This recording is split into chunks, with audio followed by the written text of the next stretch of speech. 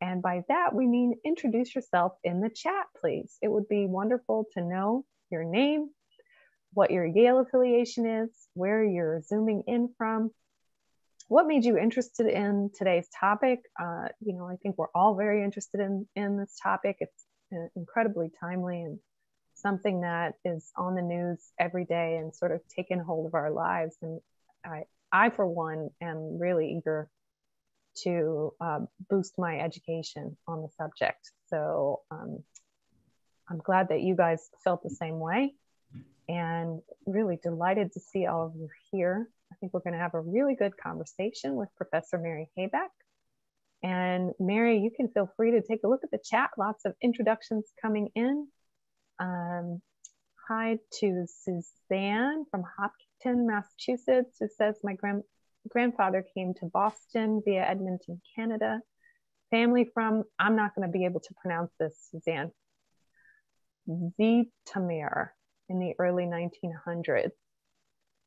Jonathan Edwards, class of 1981. All right, welcome. Hi to Adrian in LA, and Urim, class of 2003, poli-sci and history major. Hi to Dan in Northern New Jersey. And Talia, I think that's right, Talia, Jackson School Board in Newport Beach, California. Nice to see you. Hi to Barbara, class of 79 from Belmont, Massachusetts. Lots of you from Massachusetts tuning in today. That's really wonderful. I always like to see who is zooming in from the furthest away. Hi to Kim, class of 49, Jonathan Edwards in New Haven, and Cynthia, class of 89 in New York City. I also love to see all the different generations of classes that turn up.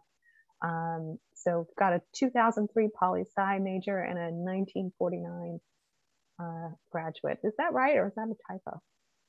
Ken. All right, hi to Tim, Brantford, class of 70 in Kenosha, Wisconsin.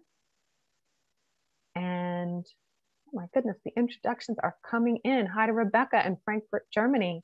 It'll be interesting, some of you who are overseas, to share, how the news reports are where you are. Hi to Daniel, grandfather from Skruts. Oh gosh, I've definitely got to brush up on my Ukrainian pronunciation.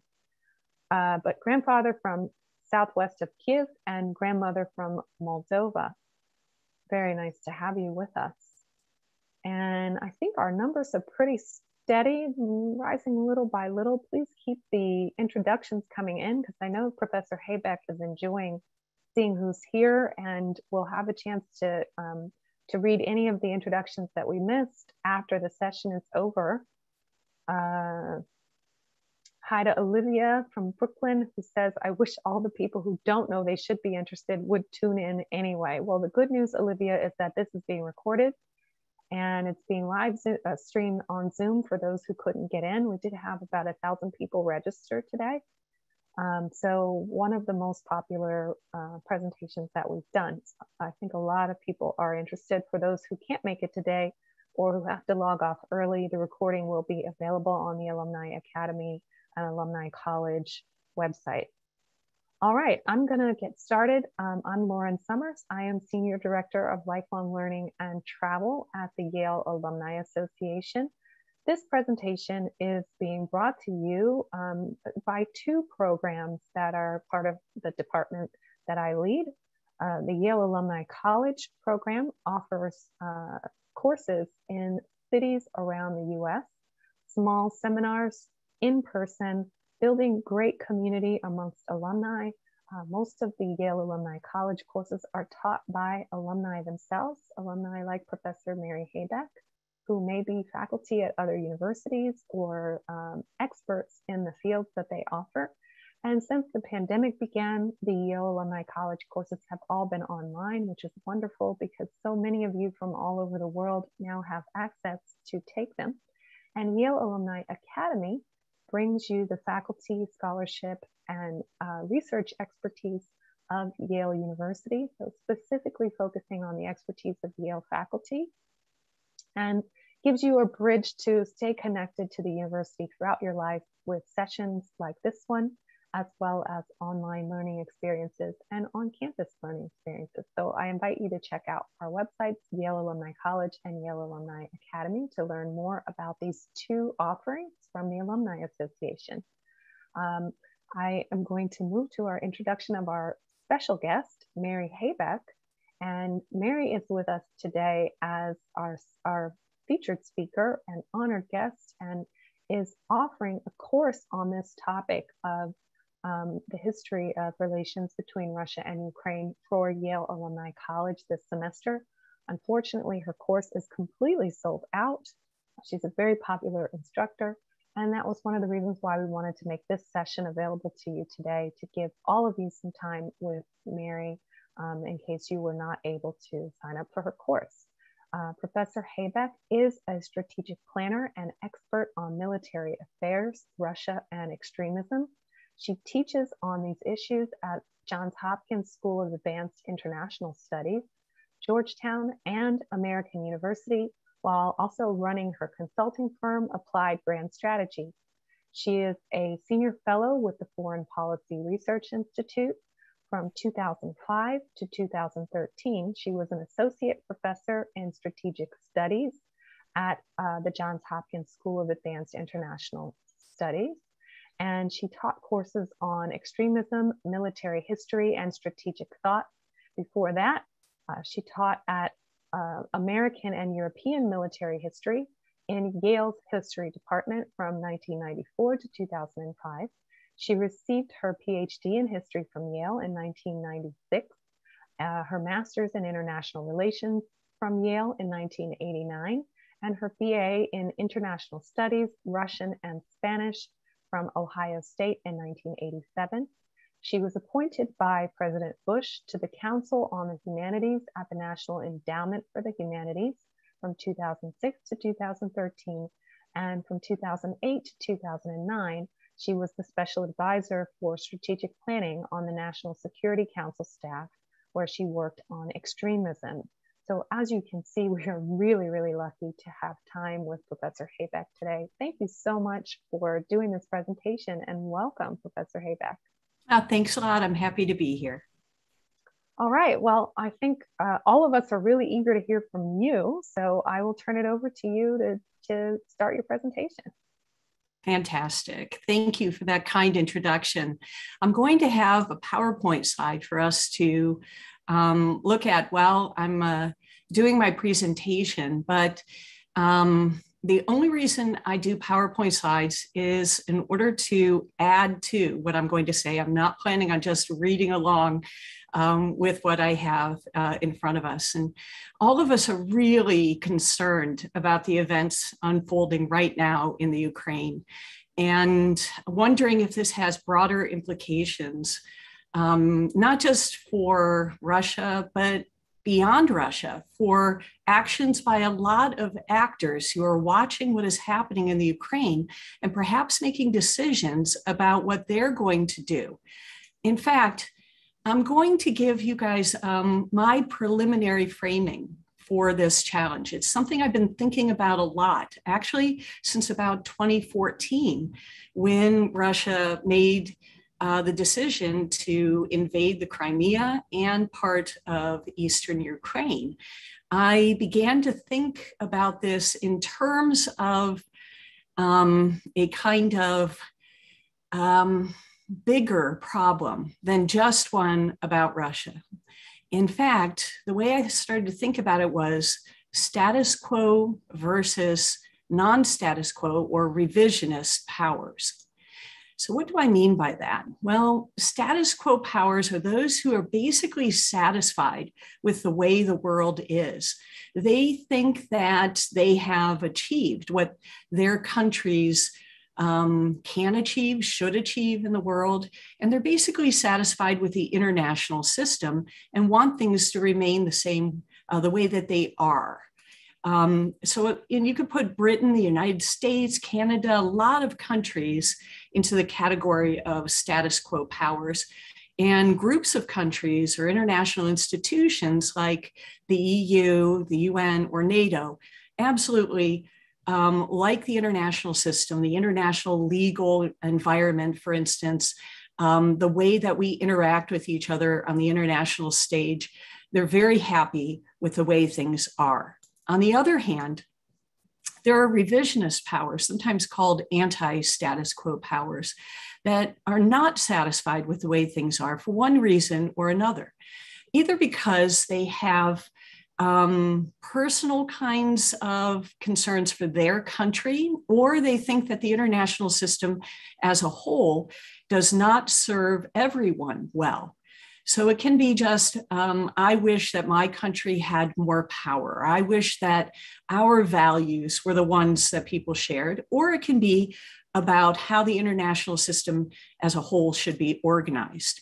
Revisionist powers today would include China, Russia, Iran, North Korea, Pakistan, Turkey, and Venezuela. This is not a comprehensive list.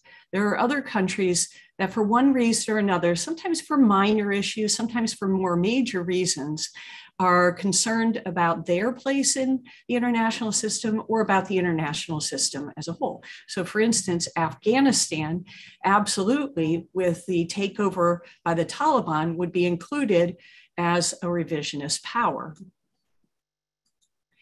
But there are also non-aligned nations, that is, nations that kind of like the status quo, but are listening to the arguments that are made by various revisionist powers. And they're trying to make up their mind. Which one of these groups should I belong to? Which one of them is best for my country? Which meets the national security interests, for instance, or the economic interests of my country? And there are an awful lot of countries that fit into this category as well. For instance, India recently has kind of moved itself into this non-aligned position, but most of the Middle East, Latin America, and Africa probably fit into this category of kind of I support things, but I'm open to an argument one way or another by those revisionist powers. Now, the reason I'm framing things this way is because throughout history, there have been points in time when status quo powers have been firmly in charge and have been able to sort of set the conditions for how the international system works. And they haven't really been challenged all that much by revisionist powers. On the other hand, there have been certain points in time when revisionist powers have been stronger than status quo powers. And almost always when this occurs, you not only have more violence and more tendency to have warfare, but you also might have a situation where the entire international system is upended. And there have been various points throughout the 20th century when that has in fact occurred. Obviously, World War I and World War II are the big examples of periods when the status quo powers have been rather weak or divided, and the anti-status quo powers have not only managed to carry out a massive amount of violence and seize territory and cause a lot of bloodshed, but they have also managed to push major revisions in how the entire international system works.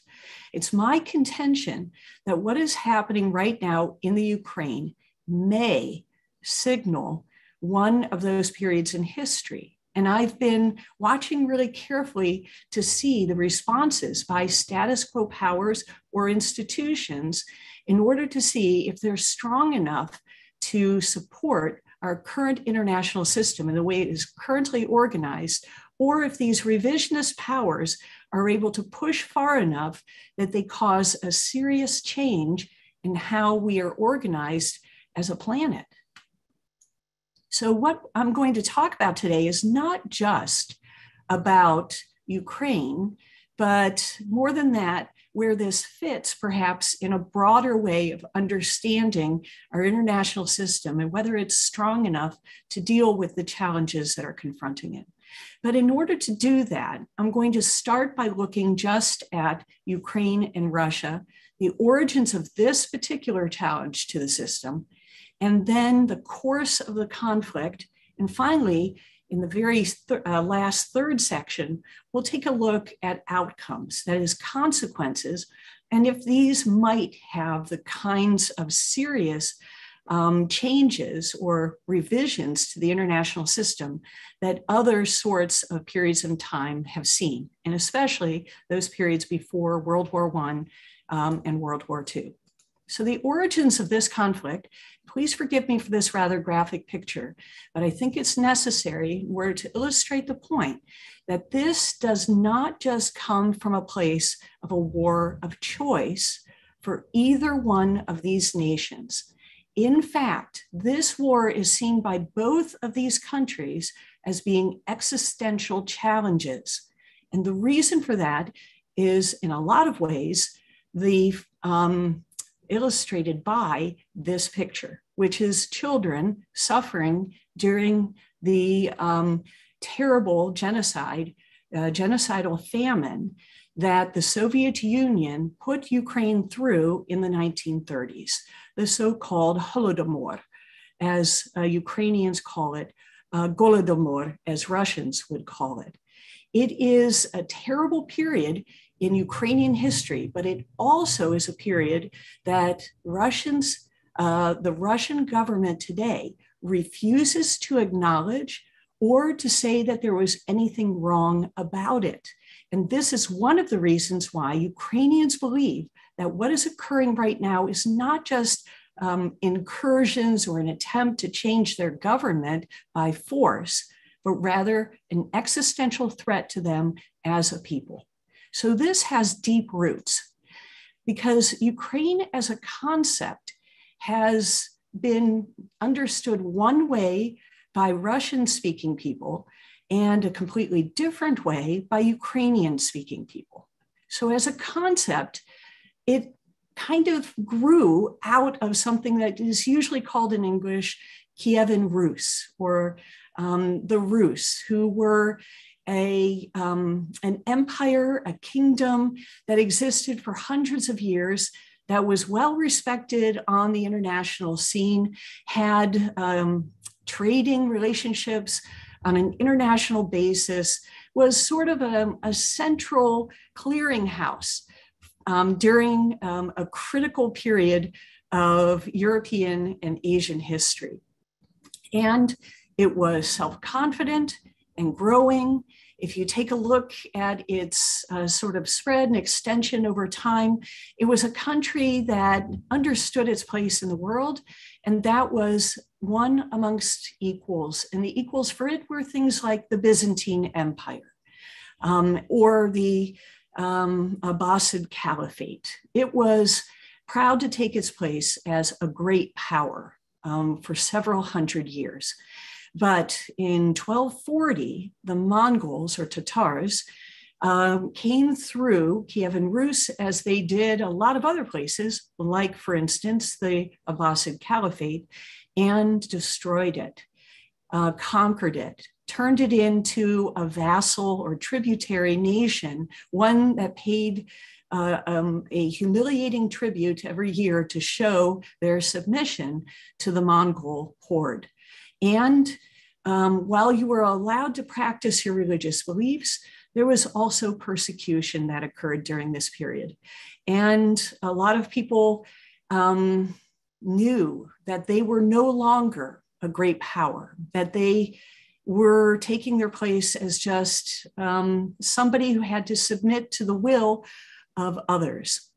And after this, it did not regain its unitary existence, but instead, part of it was able to turn into the Muscovy Principality and eventually win its independence from the Tatars or the Mongols. But other parts, and that includes those that we today call Ukraine, were not able to regain their independence and instead found themselves conquered and occupied by stronger neighbors. And this includes Lithuania, Poland, and at times the Ottoman Empire. This kind of existence turned it from a great power into what I call a space between, an area that was contested for by and through other nations and empires. And they ran across it, divided it up, included it as part of their country, and then it would be taken away by one of their stronger neighbors. It really didn't have a separate existence, this space between. In some ways, it reminds me of Afghanistan, which also found itself invaded, run across, by the count of one scholar, 1,000 times in recorded history. In this case, a few less times for Ukrainians, but it was still a kind of marginal existence. And then they were conquered, the area, the territory that had been the center of Kievan Rus by Moscow, by Russia and the Russian Empire. And the czars then ruled over this territory, calling it not Ukraine, not any of the names that had been used for it in the past, but rather they called it Novaya Rossiya. That is, it was just an appendage of Russia, New Russia, rather than having its own separate existence. And that's basically what it was until the late 19th century, when Ukrainian nationalism began to assert and argue that they deserved to be treated as an equal with others and to be recognized as a nationality on par with the Russians.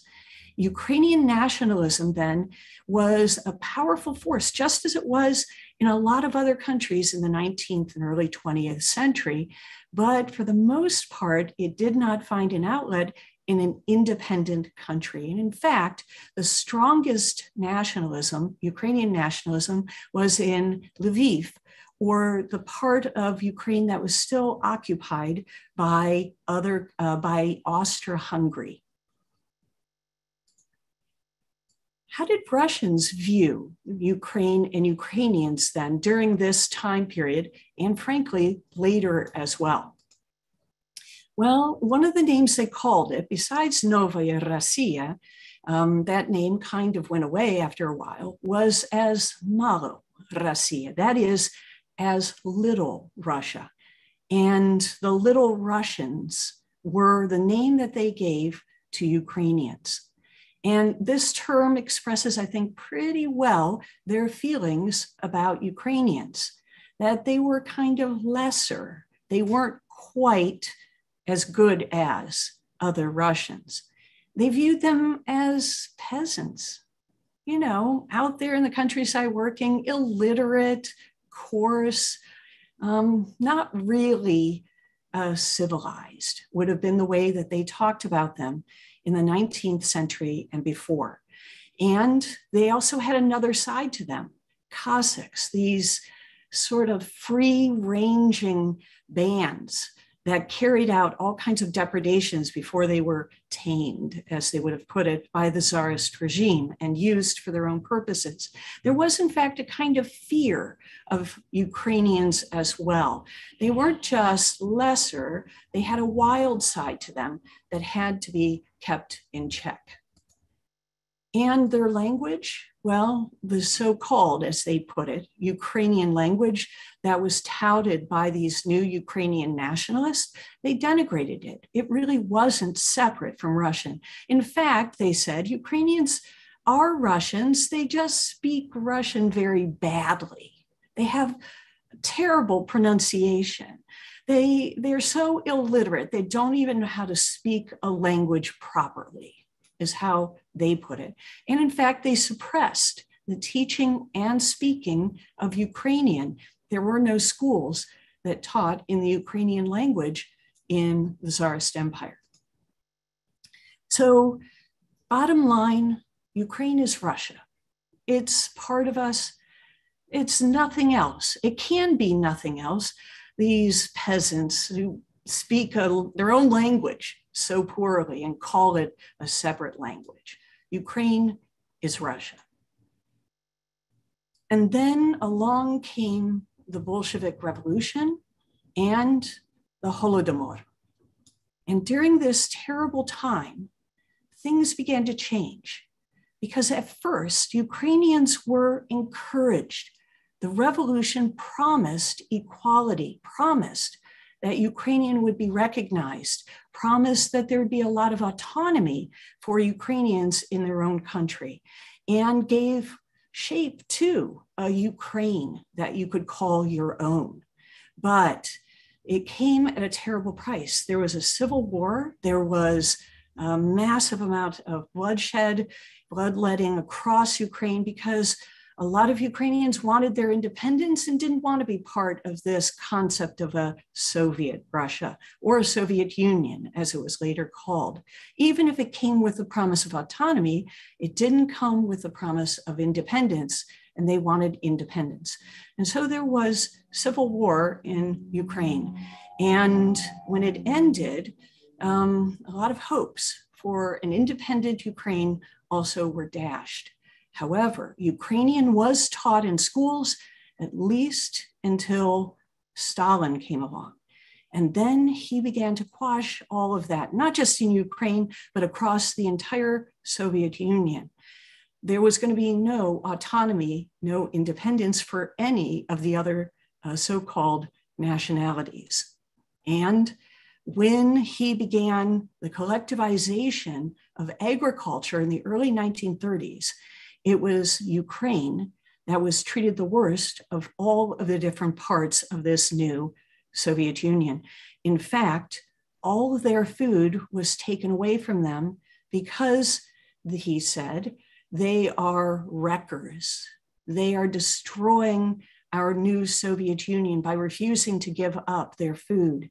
And the quotas were put higher and higher, making it impossible for people to live and leading to the death of lots of Ukrainians. In fact, 4 to 5 million Ukrainians died.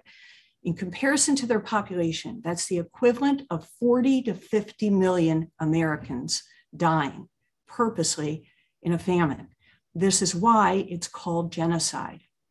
So those are the facts. The fiction, on the other hand, that Russians at the time believed, because this is what they were taught in their schools, and the way Stalin put it, was that this was just the fault of a certain small number of people. There had been no large numbers of people who died, and there was just this rebelliousness in Ukraine that refused to allow people to accept that they should help others. These rich peasants, kulaks, deserved what they got. That's the fiction. And that's what Russians and others in the Soviet Union were taught until the 1980s. Because in 1980s, Glasnost under Gorbachev allowed Ukrainians and Russians for the first time to speak freely about what had actually happened in their countries. And the result was in 1989 that people began to understand that this had not been just kulaks who had died, not just a few people who were wreckers and wanted to destroy the Soviet Union, but rather that you had had a massive tragedy that had nearly wiped out an entire generation of Ukrainians. These discoveries turned the relationship between Ukraine and the Soviet Union, Ukraine, and later Russia into a conflictual one, because Ukrainians understood this was the truth, whereas a lot of Russians refused to believe it and wouldn't talk about a Holodomor or a Golodomor. Instead, they believed it was all fiction. And they, of course, refused to apologize for it or to do anything to make up for it or even to admit there had been something wrong done.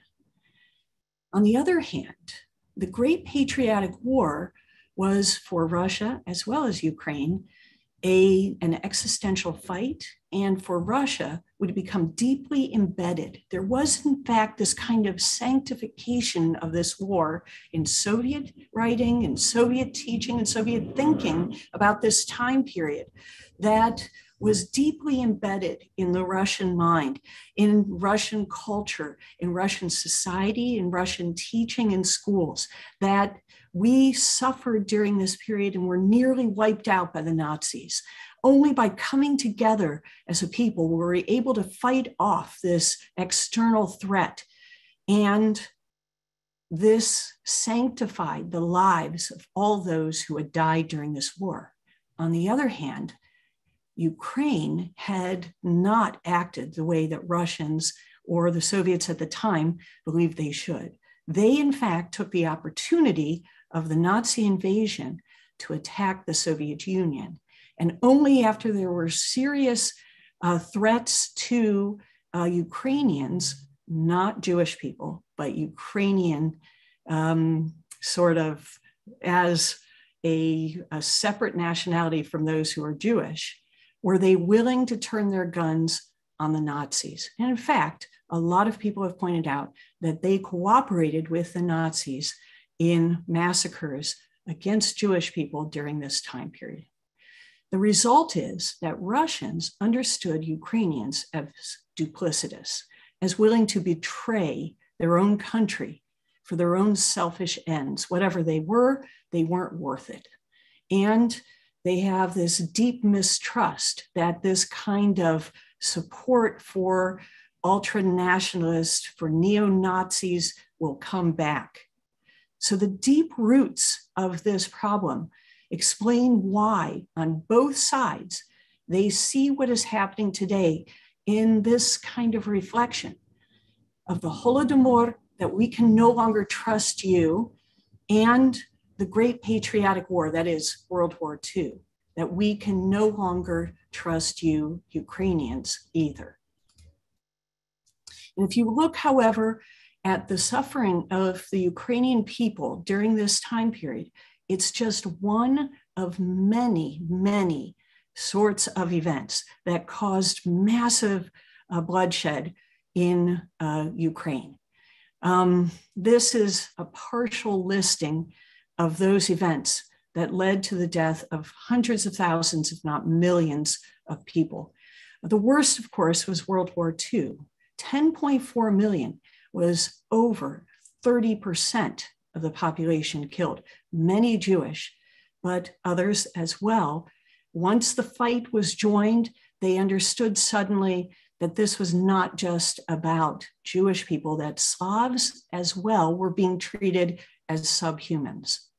And there were other crises, a great terror that had occurred just before this, a famine after the war, and what are called mortality crises, when the lifespans of people across the former Soviet Union declined, and people were dying by the droves in their 50s and early 60s from a lot of different things. But Ukrainians looking at this thought to themselves, if we hadn't been part of the Soviet Union, if we weren't tied so tightly to Tsarist Russia, perhaps we would have avoided these. And they began to think of these as the fault of Tsarist Russia, the fault of the Soviet Union, that is, the fault of Russia today. But the Russian view, quite different. And these are views directly from the Kremlin. In their look at what's going on between them and Ukraine, they don't blame Ukraine for the problems, the troubles that Russia might have faced. Instead, they make a very different argument. They say, in fact, that Ukraine is an indelible part of Russia, that it's not a separate country at all. Ukraina means on the border. It's just Russians who happen to live on the borderlands of our country. This is Putin in April of 2008, first expressing this. But in 2014, he said the same thing, and again in 2020.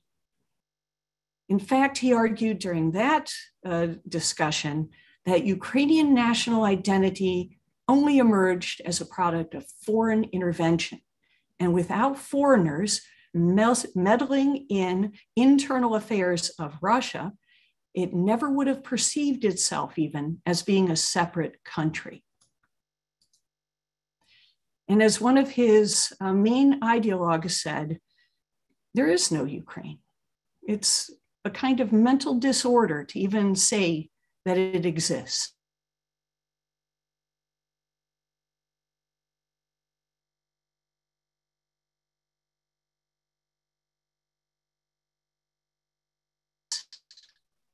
And kind of part of Russia that needs to be brought back into the Russian fold.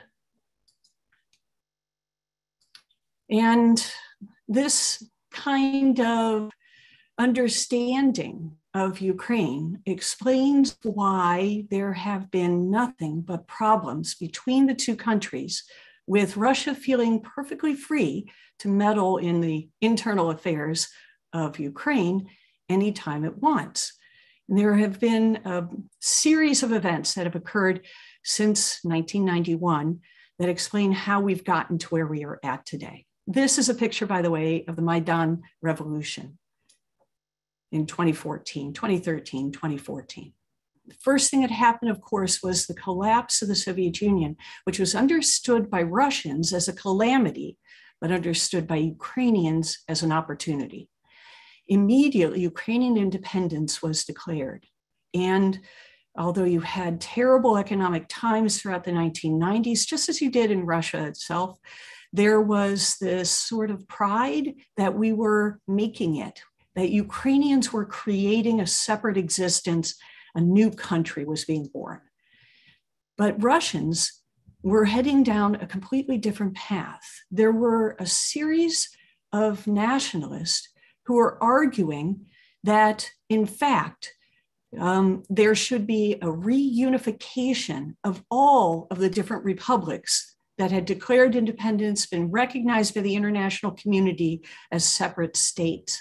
And in the case of Dugin and Surkov, both of them argued that the international system itself was to blame for all of these problems, that the international system had to be revised, that it was no longer serving the interests, not just of Russia, but a whole series of countries like China. And it specifically mentioned, Dugin and Surkov specifically mentioned countries like Iran as potential allies in this anti-status quo fight. On the other hand, Dontsov was a Ukrainian nationalist, ultra-nationalist, who had made arguments about Ukrainian separatism and its need to become a separate state that resonated with some Ukrainians. And so in the 1990s, you have the two countries going opposite directions, animated by nationalism. In the case of the Ukrainians, generally a mild form of nationalism, but there were some who found the arguments of Dontsov, which was an ultra-nationalist vision, equally compelling. And this also is going to create problems between the two nations. Putin himself, during this time, was making up his mind that there had to be a re-adjudication of the Cold War. He did not believe the Soviet Union had lost, and he believed that the breakup of the Soviet Union was a disaster. That raspat, that collapse, was something that had to be undone. And in 1999, he began to work to undo that collapse. NATO expansion then was understood in this context, with a lot of Russians understanding this as a threat, and Ukrainians seeing it as an opportunity, but it also could be dangerous. And for Americans who believed the Cold War was over and done with, that it was time to move on, that it was possible to take our peace dividend, get rid of our debt, and cut our military and finally have a kind of normal, sane existence, it was seen as part of perhaps a new world order, a way of organizing ourselves that could reach out maybe to Russians even. And there were some attempts to do so, but others couldn't understand why NATO should even exist at all. And so there was a kind of back and forth in American policy during the 1990s that was understood as being part of a debate by Americans and as a threat by a lot of Russians.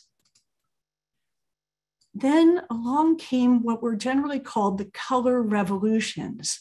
And the Orange Revolution in Ukraine was part of this. 2004, 2005, this was about asserting the independence of Ukraine from Russian dominance. And it was something that was utterly against the vision that Putin and others had within Russia of reunification. This was understood not as an internal problem that Ukrainians need to work out, but rather a rejection of unification, of working with Russia, of having interests contrary to the national interests of Russia. And from this point on, we see Putin working in an ever more aggressive way in order to unify countries around the borders of Russia back into some form that will give Russia more control over their national security actions and their foreign policy. This is kind of the minimum desiderata that he had. The Maidan revolution also has to be understood in this context as well. Here as well, Ukrainians were asserting their right to have someone who did not have ties to Russia, that would be independent and allow a truly independent foreign policy and existence for Ukraine. This one was met not as the Orange Revolution was, with kind of disinformation and underhanded kind of actions or political warfare, but rather with outright intervention. But a lot of this was possible because Ukraine was still divided as well. There was part of Ukraine that actually wanted this unification with Russia. In the far eastern provinces, what people usually call Donbass, there were a lot of Russian speakers, a lot of people who were ethnically Russian as well, who believed that unification with Russia was the right way forward. And they were willing to work with Putin. But the vast majority of Ukrainians rejected this. It's something like 80% to 20% would be the kind of division that people usually talk about. So it's an overwhelming majority who reject that vision. They wanted a more European Ukraine. They wanted to become part of the European Union. This is what led to the Maidan Revolution in the first place. So Russian desiderata at this point is they don't want to have partners. They don't want to have allies. They don't want to have countries that have an independence at all. Basically, Putin wants to have minions, those who will do what he tells them to do or what Russia tells them to do without question. And that's what they have been attempting, he specifically, and those around him, to implement around their border. And so he decided to invade Crimea and help to start, to run, to support the Donbass conflict that is ongoing to this day. A conflict that is blending now into this larger war with Ukraine. The global response to this was, I shall just call it anemic. People recognized in some ways the de facto annexation of Crimea. You look at maps and they always have it colored differently from the rest of Ukraine, as if you're recognizing somehow that this is true, that this is part of Russia. And the territories where you have this conflict ongoing, Donbass, during this time period, there's a kind of, I guess we have to live with the fact of Russian domination of these districts and provinces. And the sanctions regime that was put in place had a lot of room for wiggle and a lot of room for Russia to find other ways through and around it and support its economy. Well, at first, their economy did take a hit. It certainly wasn't Putin and his friends that suffered. And eventually, they were able to figure out ways around it through other non-status quo powers, other revisionist powers. And in fact, his relationship with these revisionist powers during this time period strengthened until there's basically little daylight between the foreign policy of Russia and the foreign policy of, for instance, China. And we're going to come back to this point in just a bit. So then, why this new war? Putin's justifications that NATO expansion threatens Russia, or that it doesn't suit the national security interest of Russia. Well, this has been around for quite a while, this sort of argument, and it has not really made more sense than it did back in the 1990s. More than that, his argument that the Ukrainians who are currently in charge of the country are in fact neo-Nazis makes even less sense, or that they're empowering neo-Nazis. Sure, there are supporters of Dontsov, and there are actual neo-Nazis in Ukraine, as there are in a lot of other countries, but they have not been empowered by Zelensky, nor is there any sign that he is putting them into positions of authority to implement their concepts or their ideas. So you might be thinking, this really doesn't seem to be anything more than him just justifying whatever he wants to do. But in fact, I believe that because of the trauma of the Great Patriotic War, because of the Russian view of how Ukrainians acted during that war, that there are in fact real existential fears from Russians. However justified by the facts they are, I believe that they feel this existential threat.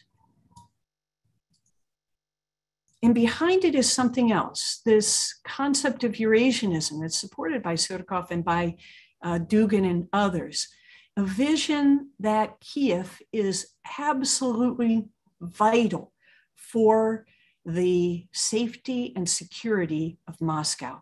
And not just Kiev, but also Kazakhstan. Without Kazakhstan, you don't have security. This is the argument that is made by Dugin.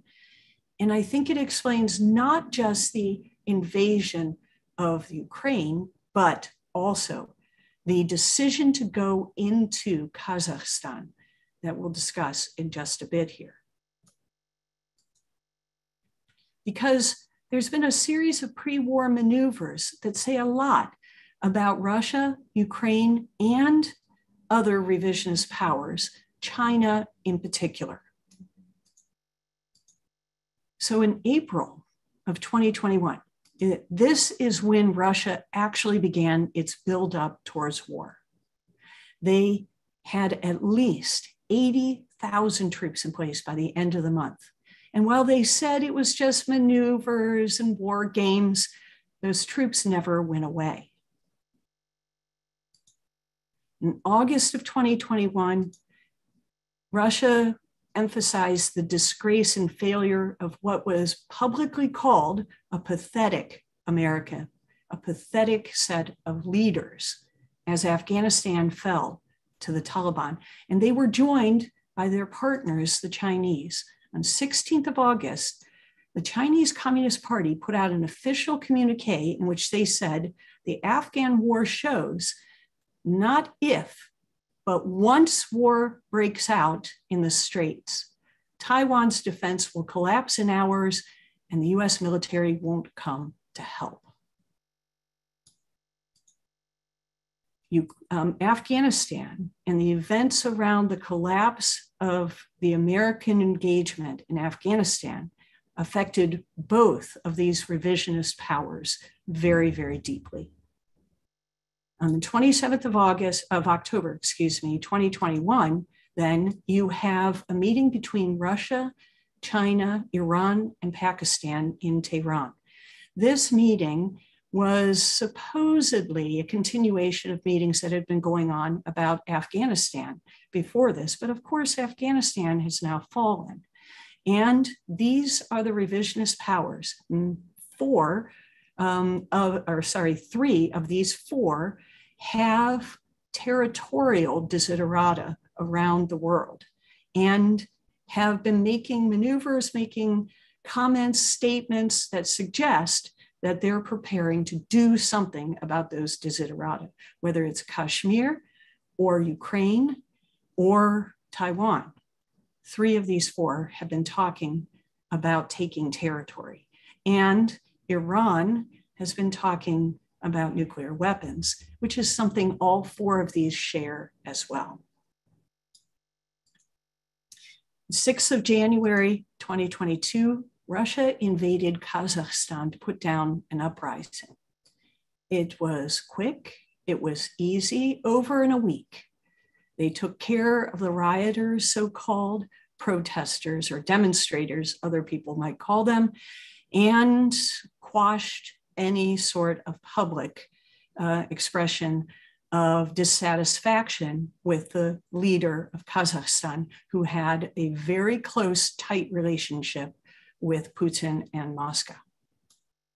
A lot of people ignored this sign that Russia was preparing to use force in order to prevent anyone from moving away from their control. And in February of 2022, we have a massive buildup. It goes from 100,000 to 190,000 Russian troops on the border with Ukraine. All kinds of noise made about why we're doing this. Don't nobody interfere with what we're doing here. This is an internal problem. The same kind of thing that was said about Kazakhstan. And the 4th of February, something else happened. There was a joint statement put out by Russia and China, a public statement, that affirmed that Taiwan, as the statement said, was an inalienable part of China. And one of the national security members of Putin's government said in an interview, the Chinese support our Russian security proposals. And this was seen by him and by others at the meeting and afterwards as suggesting that the two would support each other regardless of what they decided to do about their territorial desiderata. So, in my opinion, what we're looking at in Ukraine is deeply bound up with the plans, the strategies, the concepts of other revisionist powers, and is not just about what's going on in Ukraine. So what has actually happened now because of this entire background during this war? Well, first, let's just have a brief statement about what the end state and strategies of these countries are. Ukraine wants the status quo. Their theory of victory is to win by not losing, and they're ready to engage in a prolonged war if they can get Europeans and US engagement, and they're working very hard to get it. Russia, on the other hand, wants a Ukraine that supports Russian national interests. Their theory of victory at first was just regime change, as they had done in Kazakhstan. But they're willing to crush resistance if necessary. And so you have two different strategies. The first one they hoped would work, a quick decapitation while preventing any intervention. But if it doesn't work, they're more than willing to carry out a war of annihilation. For both, they see this as an existential conflict, which means they're willing to do anything in order to win. And how well have both sides done? Well, a lot of people have pointed out that Ukraine has done far better than anyone expected, that their military effectiveness suggests that there are fewer divisions within the military than you might think, and that by and large, they have been willing to stand and fight. Their political diplomatic effectiveness, however, has not achieved their aims. They have, in fact, failed to get the engagement that they really wanted from Europeans and Americans. And arguments about insurgency need to be taken with a grain of salt. Insurgencies are not always successful. In fact, 75% of the time, they either fail completely or fail to achieve fully what the insurgents want.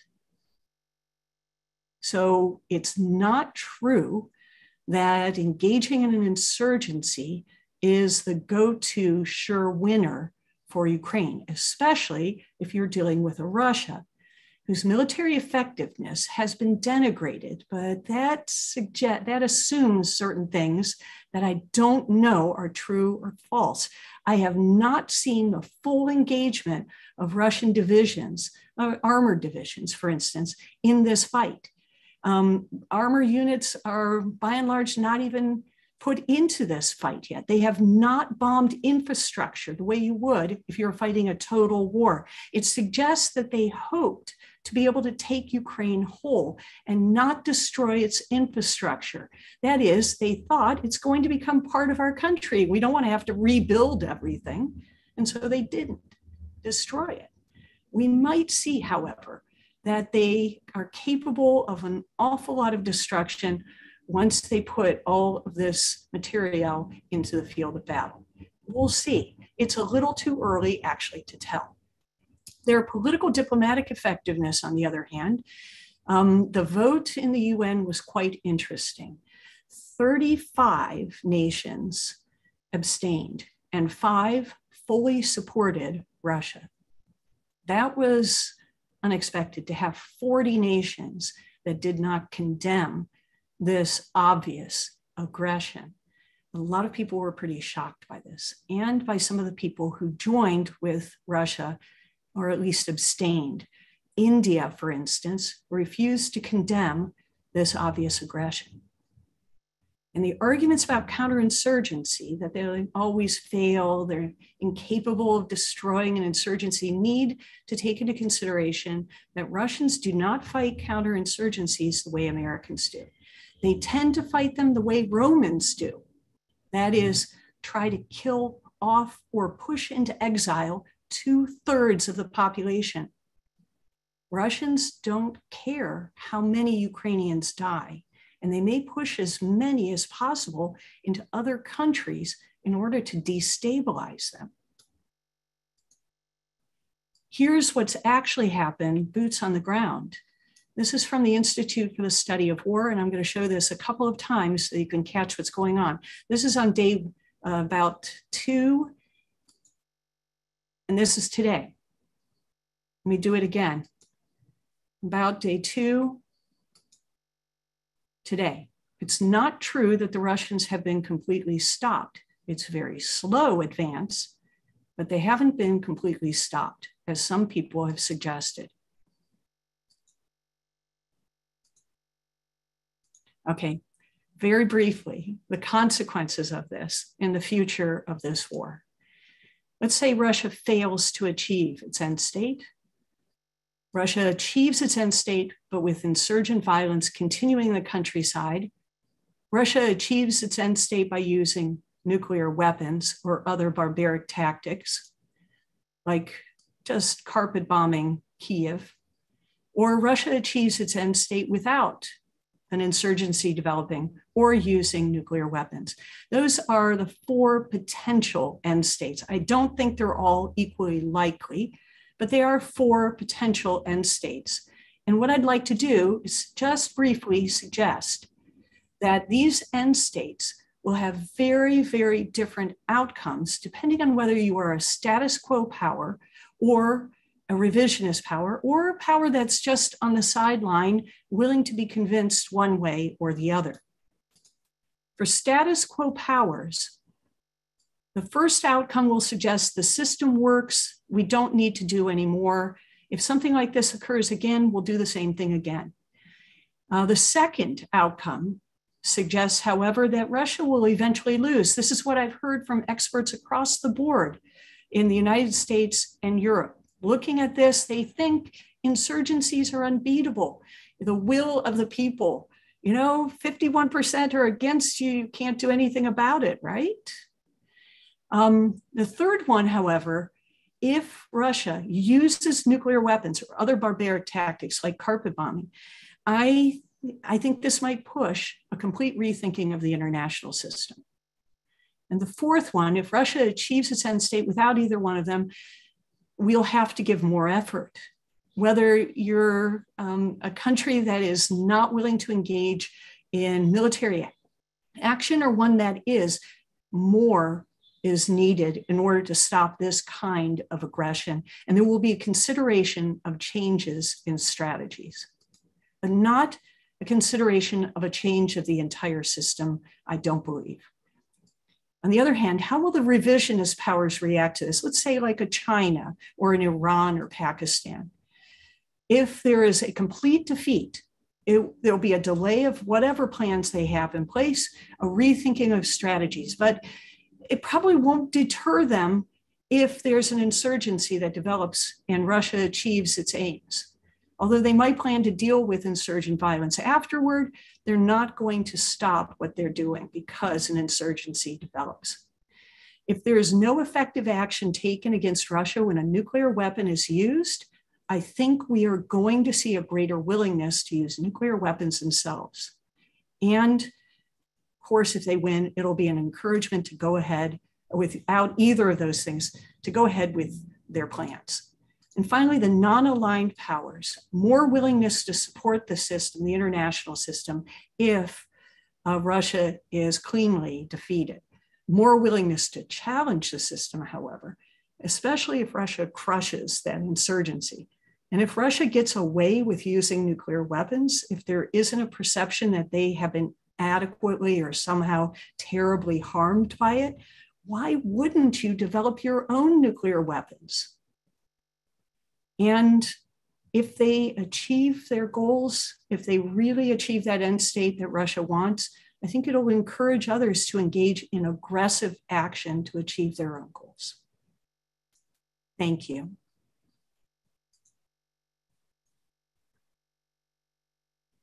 Thank you, Professor Haybeck. Really thorough and fascinating presentation. And I love the way that you went into all the context and the history for us, for those of us who are not familiar with it. Lively conversation going on in the chat, and I encourage you all to keep your conversation going. I'm going to get to the questions in the Q&A box. We have about 25 minutes for questions, and we have about 20 questions already. So we'll get to as many of them as we can. The first question that I want to get to is there were a few people who were raising sort of points that they wanted to see put into the timeline. So let's go to, sorry, I just lost it. While I'm looking for it, there was some questions about the language. And if you could just comment on the similarity between the Russian language and the Ukrainian language. Someone was saying, is it like comparing Spanish to Portuguese?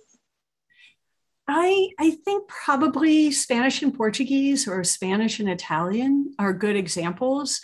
If somebody who speaks Russian spends a lot of time listening to Ukrainian in Ukraine, speaks the language a little bit, after a few days, maybe a week or so, it becomes mutually intelligible by and large. But there's an awful lot of false friends. And there's a lot of vocabulary that the two don't share. For Russians, they tend to say or think that it sounds kind of archaic, the language that is sometimes used by the vocabulary used, or it's kind of this rare word. I've heard it before, but I don't quite remember what it's supposed to mean. But again, there's a lot of false friends, as there are between like Spanish and Italian. So if you work at it, it can, over time, you can basically learn the other language and it becomes mutually intelligible. But it's not at all, let's say, like English spoken in London versus English spoken in Glasgow, which, it's hard for people who are born, raised, say in London or New York to understand people who are born, raised in Glasgow. But that doesn't prevent you after about 20 minutes, 15 minutes of listening to it. You're like, okay, I get it now, right? It's just a different pronunciation and slightly different vocab. It's not like that at all. It's really helpful. Yeah, really helpful explanation. Thank you. Allison wants to know about the Budapest memorandum, and a few people raised that, wondered if you could comment on it. Okay, Budapest memorandum, you guys are actually going to have to tell me what this is. There's gaps in my knowledge. All right, so we'll take it to the chat to bring that up. And Allison, if you're still here, and I know there were a couple of other people who commented on it. Let's go to Deborah's question about the UN admitting Ukraine. So what and when was the vote in the UN about admitting that Ukraine was a sovereign nation? Did Russia agree? And how does that affect their invasion at this point? Yeah, in the 1990s, there was basically no disagreement that all of these countries deserved to be admitted as sovereign nations, and they were admitted basically one right after the other with no trouble at all. Russia was admitted actually, Russia was not the Soviet Union, and there have been discussions about whether they should be on the Security Council because the charter for the UN lists the Soviet Union, and Ukrainians have said, hey, we were part of the Soviet Union too at that time, so does that mean we get to have your seat on the Security Council? So there was basically no disagreement. Everybody voted for each other, and it was seen as kind of a no-brainer that these had become separate nations and should be admitted. The places there were difficulties were places that remained sections or parts of Russia in particular, although there were some other sections that also had.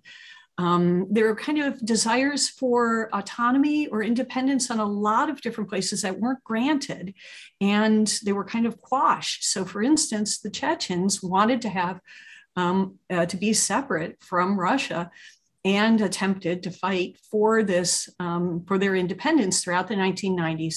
And the Russians sent in their military and absolutely flattened Grozny, the capital,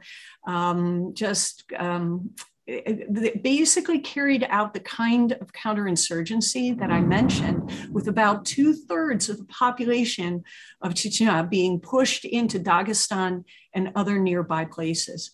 So when the Tsarnaev brothers went back to their family in Chechnya, they didn't go to Chechnya, they went to Dagestan. Their family was in Dagestan, not Chechnya.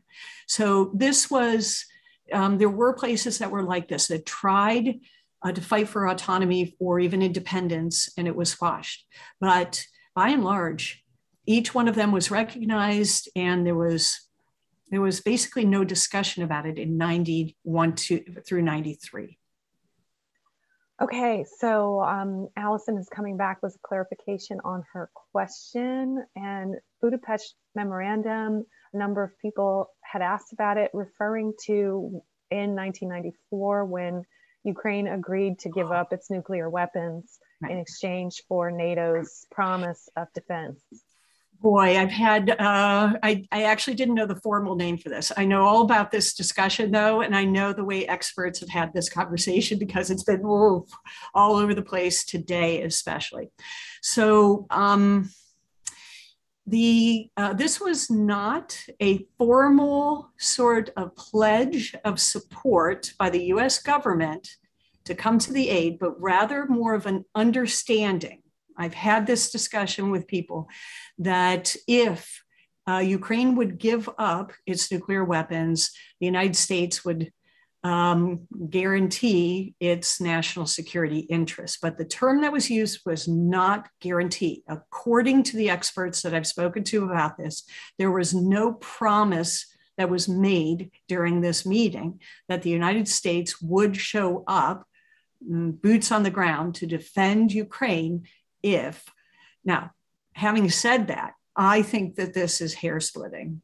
And we have kind of fallen into this very bad way of reaching treaties and agreements that do not entail a formal process, that aren't put before the American people, and that are not fully discussed before they're adopted by the Senate.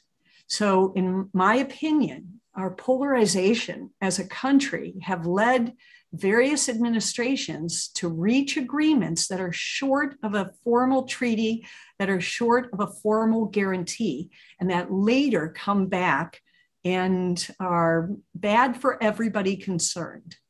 I'm pushing for an end to secret treaties secretly arrived at, which is one of the things people said led to World War I. It's ongoing right now on a global basis. And it is going to cause the same kinds of problems if it's not dealt with, as it did before World War I. And since you make that comparison, it gives us a moment to just address one of the things that you suggested was that prior to your talk that people read Fiona Hill's really fascinating article on whether or not Putin would use nuclear weapons in this conflict. And in the article, Fiona Hill states that we are already in World War III. And I wonder if you could just comment, because I think if you comment on that article and her argument, I think it will address many of the questions that people are posing. Yeah, ODNI actually, that is the Director of National Intelligence of the United States, has actually been talking about the same thing. They too, the intelligence community of the United States believes that the conflict that might develop, we all hope won't develop, but might develop over Taiwan, between China and Taiwan, is deeply intertwined with this conflict in Ukraine. And the fear is that if nuclear weapons are used in Ukraine, it will encourage China or others to use nuclear weapons in their fights as well. And here I'm going to be really clear, okay? And I think she's pretty clear about this as well. We're talking about tactical nuclear weapons. We're not talking about strategic nuclear weapons. And the difference is immense. Strategic nuclear weapons are used to destroy the entire homeland of the targeted country. They can flatten entire cities, entire industries. It's horrific, and it's what everybody was so worried about during the Cold War would in fact occur. On the other hand, tactical nukes tend to be measured in the kilotonnage, and sometimes even less than that, if you're talking about artillery shells. And they would absolutely flatten an entire army on a battlefield, but it won't cause the kind of terrible global spillover effects if they're used. Now, having said that, okay, it's not as if these are clean weapons, and it's not as if they're not going to cause fallout and all kinds of lingering environmental and so on issues if they're ever used. They're not just big bombs. But both Russia and China have been very careful to say that they won't engage in strategic nuclear weapon kind of exchanges, but they have not said they won't engage in tactical nuclear exchanges. And Russia has brought forward their artillery pieces that in fact are designed to fire those tactical nuclear shells. So there is, I think she's absolutely right. I think there is a very, very good chance that they will be used. And here's another thing. How would we know if they were used? It could have already happened, and it would be impossible for us to tell because they would mimic a large thermobaric bomb, for instance, or a large tonnage, big, regular bomb. And unless you had sensors on the ground, you probably couldn't pick up the spike in radiation and all the other effects from it. It could actually be the case that they've been used already, and we wouldn't even know it until much, much later after this. But if Russia does this and gets away with it, everybody is deeply concerned that China will do the same thing. And I think this is what she's talking about when she talks about World War III. Okay, I think that's a good segue into Robert's question. Um, is nuclear proliferation amongst a number of the revisionist and non-aligned powers a likely consequence of Ukraine's Yeah. vulnerability, particularly in light of the fact, as you said, that Budapest memorandum was sort of a closeted uh, assurance, not quite an actual guarantee, and it feels that now the powers that be have backpedaled on it. So Yeah. does that mean that more groups start trying to amass nuclear weapons in the Yeah. wake of this?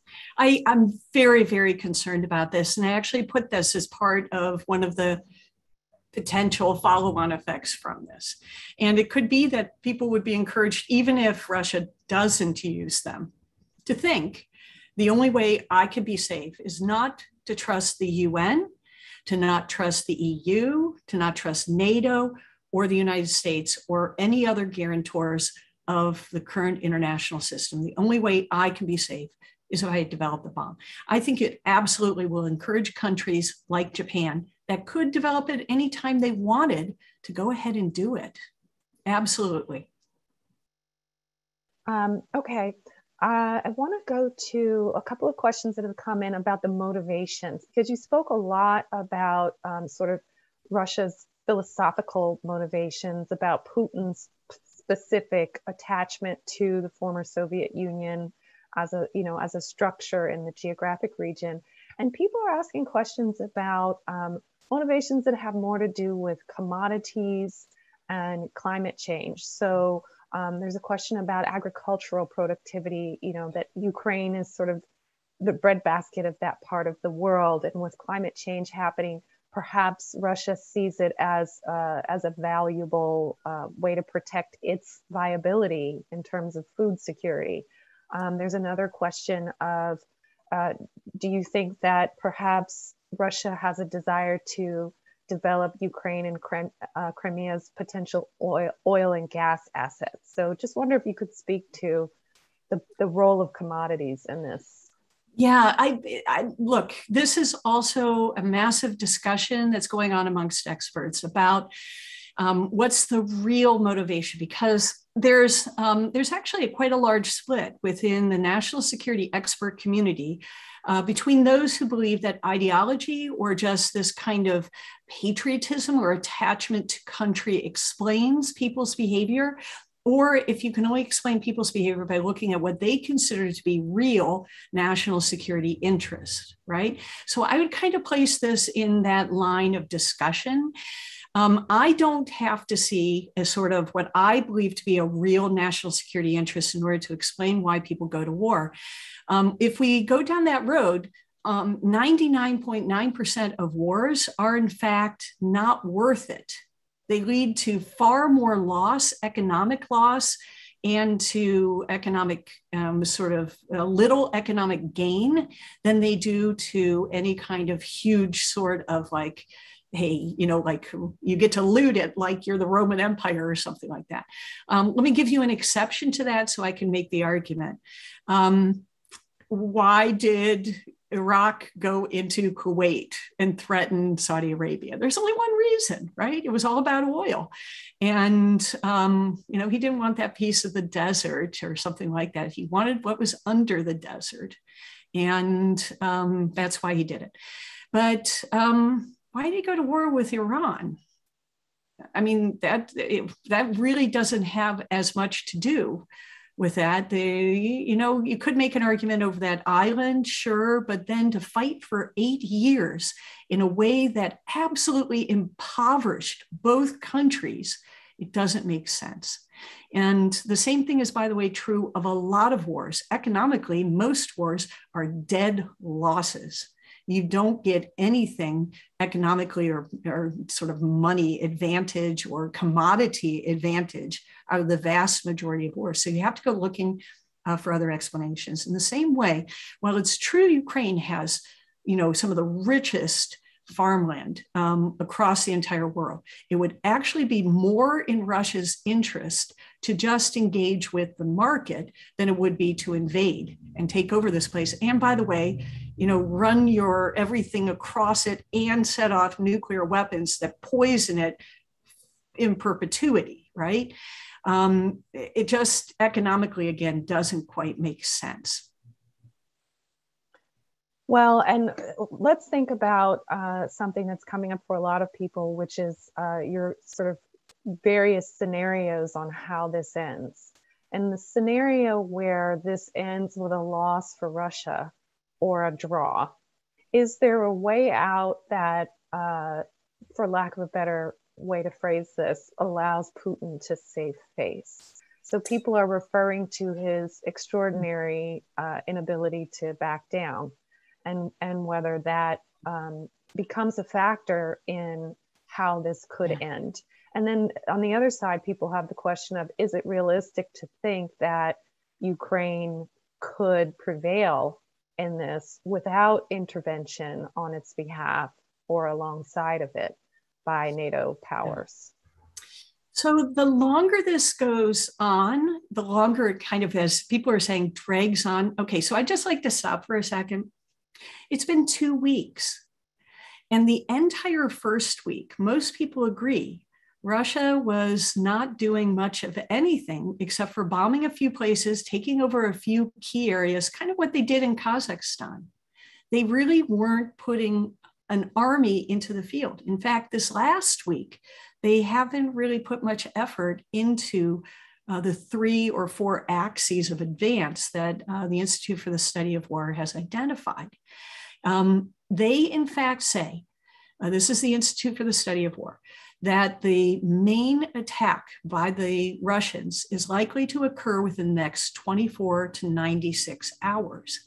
And that's why I'm very reluctant to conclude things about the military effectiveness of either Russia or Ukraine until we see Russia actually putting its main forces on the ground and attempting to take territory in a serious way. So 2 weeks, right? But it took the United States 3 weeks to conquer Iraq.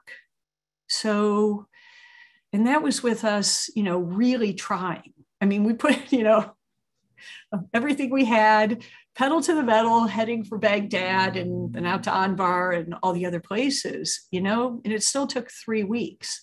So after we see this main effort, whether it's 24 to 96 hours as ISW thinks, or it starts a little bit later than that, then we'll kind of be able to say what's really going on with military effectiveness.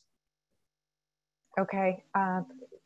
I want to say to everyone in the audience, a lot of great questions coming in. There are 55 questions outstanding now, so I definitely won't get to all of them.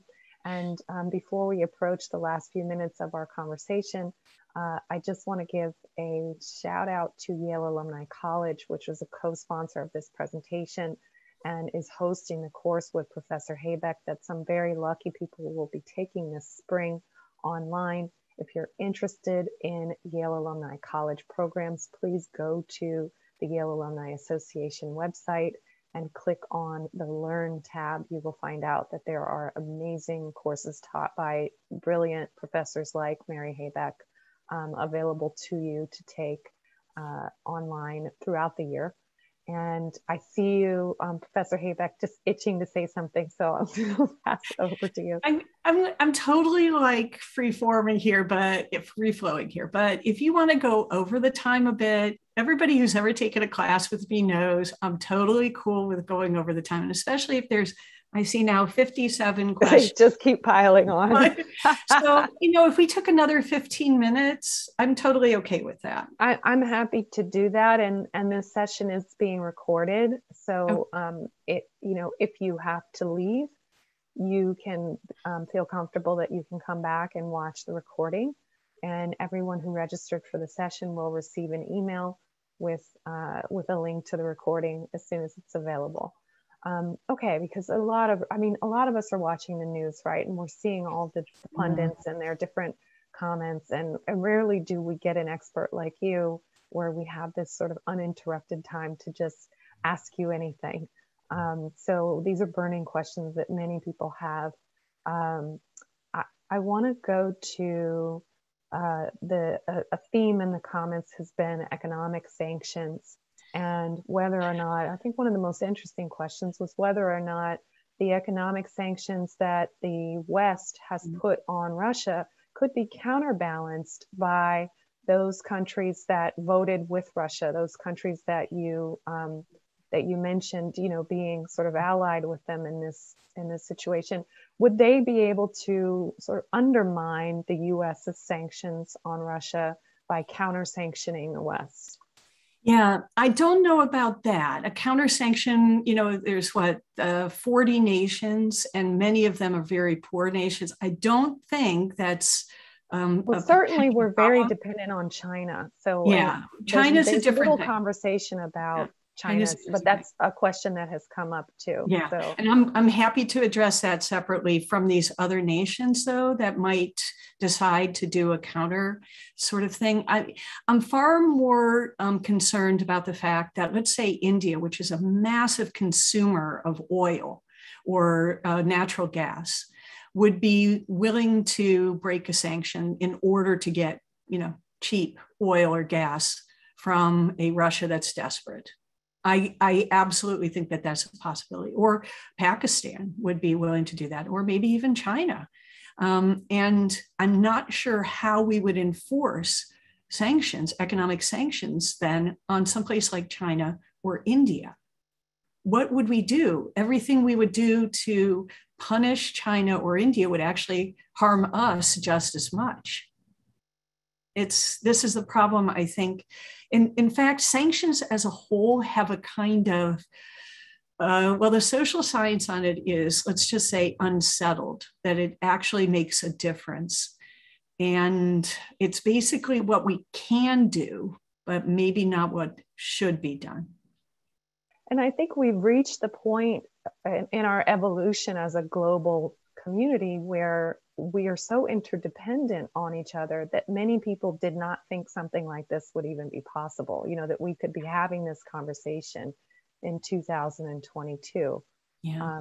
And it raises another question that I thought was very interesting that was posed, is with the US going to Venezuela and going to some of these countries that, we would have 5 months ago had nothing to do with, to talk about oil, given that they are in that block of sort of Russian allied or semi-allied that you identified, are we not empowering them more by seeking to make deals with countries like Venezuela?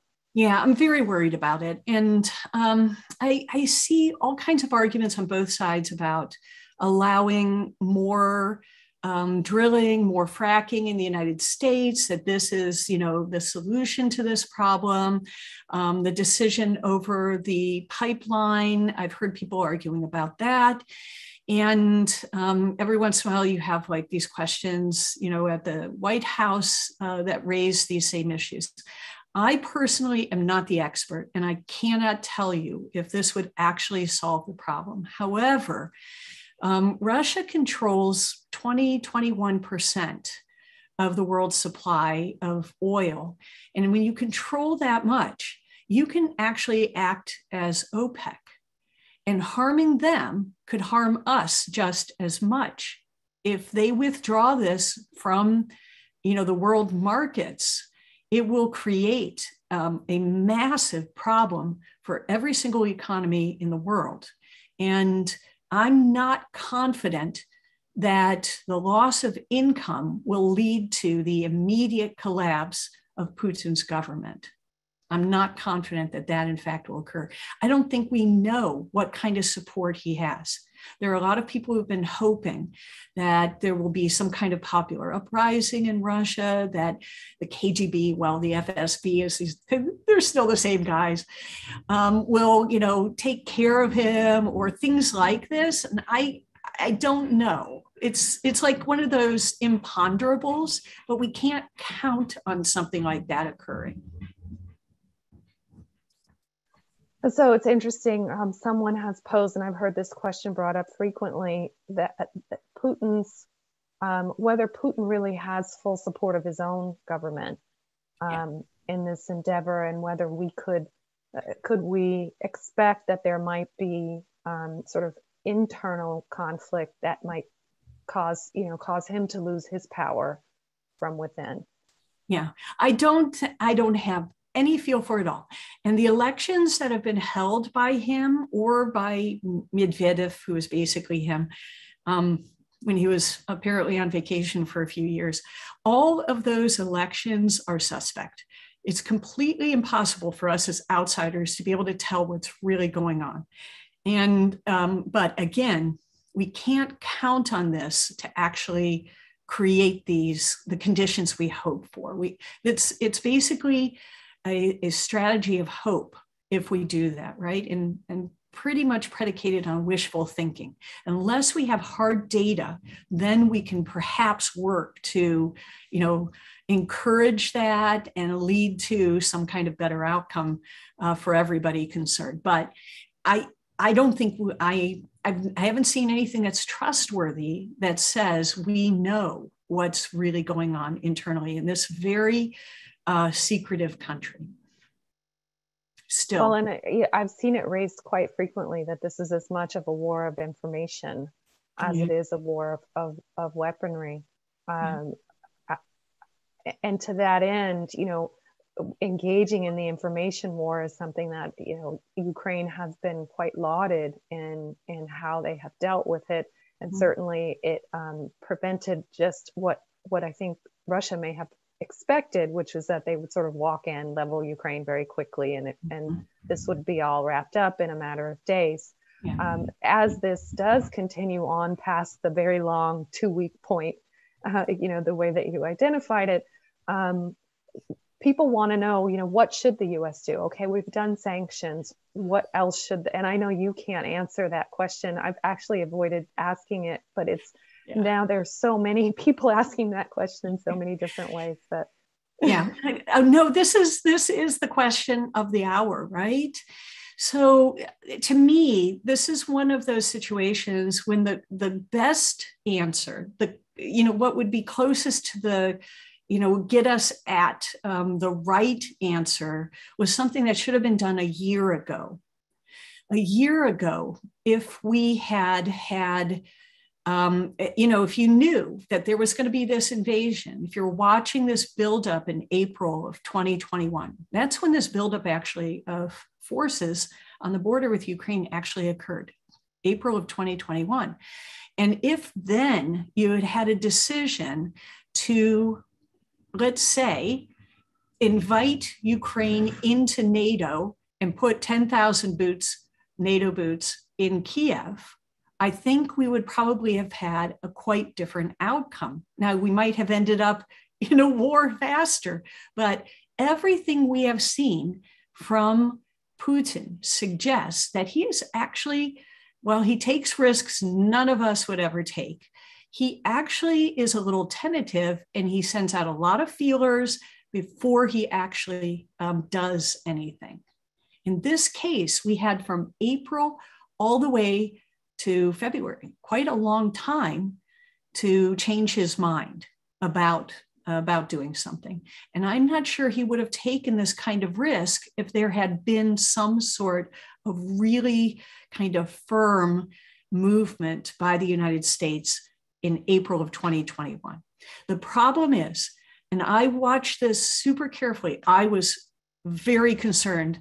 April of 2021, I put out my final exam at American University and for my class on American military history, in which the final exam was one question that said, Russia invades Ukraine with like 100,000 troops, and a week later, China invades Taiwan with 2 million troops. Okay, you're called to the White House, and you have to design a grand strategy for dealing with this conflict. Okay, to me, I thought it's going to happen. I didn't have any doubts this was going to be the outcome if something wasn't done to change the minds of these two particular leaders. And in my opinion, the only thing that would change their minds, this isn't true of everybody everywhere, but these two particular people, and there's a couple others one can point to as well, is either you use force or the threat of force to stop them. Otherwise, they'll do it. So unless we're able to change Xi's mind about Taiwan, he is going to invade Taiwan. And it's just a matter of when and the timing. And what is happening right now in Ukraine is our last chance, perhaps, to change his mind about what we'll do.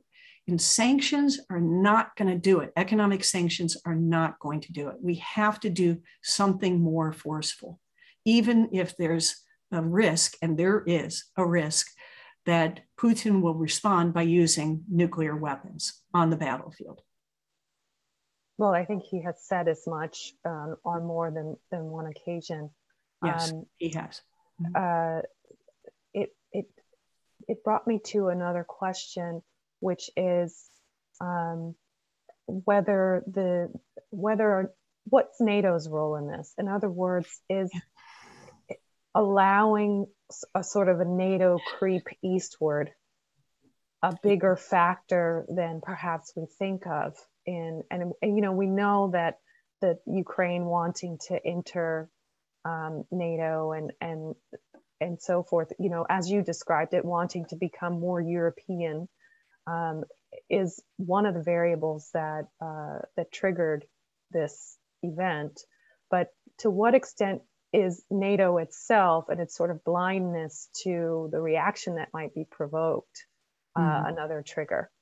Yeah, a lot. This is actually, there's a massive amount of literature and discussion about this specific point. And there's two viewpoints that are generally taken by people. One is that absolutely, all you have to do is look at the rhetoric coming from Russia. This is before Putin, and what happened over the Balkans to see that the NATO enlargement made Russia less willing to cooperate with the international community, less willing to cooperate with others in Europe, and more aggressive. And a lot of people have pointed this out. But at the same time, others have said there was an outreach, whether it was serious or not. And again, we have people who argue both sides of this, by the United States to Russia saying, if you want to join NATO as well, we're not closing the door to you eventually joining NATO. And there was a decision made by Russia and by the United States to close that door. In my opinion, that's more of an explanation for why we've ended up here.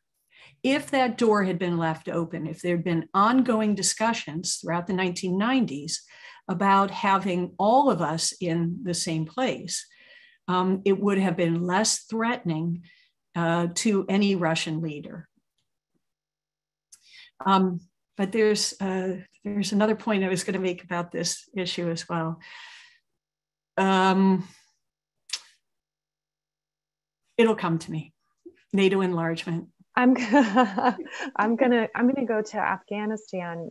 There was a question raised that if the U.S. withdrawal from Afghanistan and the way that many people saw that, both at home and abroad, as really a bungled event, you talked about the U.S. needing to use more force earlier on, and perhaps that would have dissuaded Russia.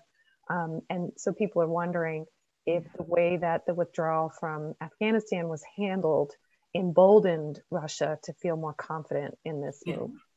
It's my contention, and I know there are a lot of experts out there who disagree with me, that absolutely this is one of the factors that encouraged Putin to take more risk than he usually would. This is my read on the guy. He obviously takes risks that our country doesn't take, and he does aggressive things our country would never do. But again, he is kind of tentative, and he tends to send out feelers And then if they get kind of pushed back, he backs off for at least a while, and then he'll try again. So in my opinion, this was one of the things that encouraged him to take this very risky chance and invade Ukraine. Again, I've had discussions with a lot of people who don't think it's true, but the quotations that I gave you are just one of a variety of them from these bad actors who have all said the same kinds of things that the Communist Party said in their English language propaganda organ. Okay, so this is, their basically their way of messaging to the United States. And it says that, what I quoted there is a direct quote from them. You can read the whole thing. It's about how Afghanistan shows how weak the United States is. They aren't willing to come to the aid of their allies. And Taiwan specifically, when the war starts, not if, when the war starts, you can't count on the US to come to your aid. So this, to me, it's not just Russia, it's China, it's these other bad actors. And they held that meeting then, and it's immediately after that that Russia begins a massive buildup from this 80,000 to 190,000 over time, and begins using very aggressive language towards Ukraine and demanding all sorts of impossible things from Zelensky and the country. Really interesting. In the couple of minutes that we have left, I think we've hit on most of the major questions. The only thing that we haven't touched on is a number of questions wondering if the U.S. has equipment that would be able to detect, whether it's satellite equipment or otherwise, detect whether or not Russia had used some kind of nuclear force in Ukraine. And I don't know. If we did, assuming that we did, and again, you can't answer this, but I think it's a useful thought exercise. What would the U.S. do? So let's assume that nuclear weapons were used. What would the U.S. do? I mean, this is actually the problem, right? Because the United States, my understanding, we have no tactical nukes. So you can't have deterrence of the usual sort. If you use it, will proportionately answer. That's just not even in the cards. All we have are, as far as I know, strategic nukes that have not been tested in any way since the 1980s and or updated. So it could be you try to set one of them off and it's like a big old fizzle or something. And we don't have a nuclear deterrence, in my opinion, any longer, nor do we have a publicly expressed nuclear deterrent policy, which is the only way that nuclear deterrence works. You have to have a publicly stated policy that's out there for the entire world. You can't have a secret policy of deterrence. It doesn't deter if it's secret.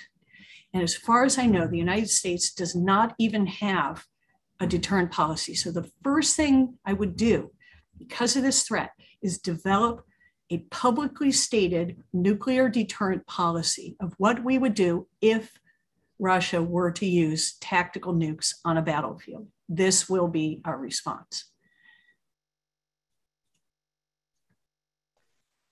All right. Well,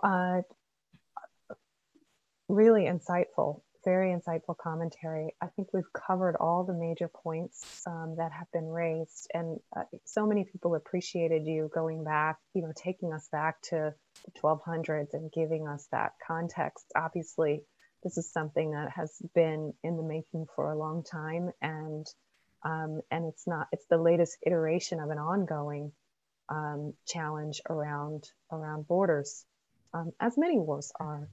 So I guess I would just give you the last words to close with. I think many people will leave this saying, well, what can I do? And so I'll just cede the floor to you for any closing thoughts, Professor Habeck.